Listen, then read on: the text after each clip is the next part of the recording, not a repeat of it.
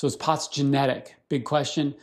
The answer is descriptively no. Like there's not a gene that causes POTS, and it can't because POTS is like a multifactorial disease, meaning it can come from a lot of places. Now, can you have people in your family that have similar presentations, similar body types, similar underlying like conditions on the field? Yeah, for sure. But that also doesn't mean that everybody's destined to have a terrible existence dealing with this problem. It's a problem to solve.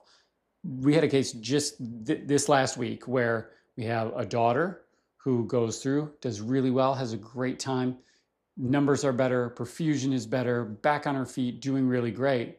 And then realizes, like, my mom dealt with kind of like a similar thing when she was growing up. Maybe we should have her take a look and see if this would be beneficial for her as well. So the moral of the story there is not to look at it as, oh, I have this, I might as well just crawl in a hole and be done. There's a more useful or utilitarian way to think about it in terms of just like, how do I dig myself out of this? All sorts of people go through things in their life. Don't make this the thing that keeps you from living yours.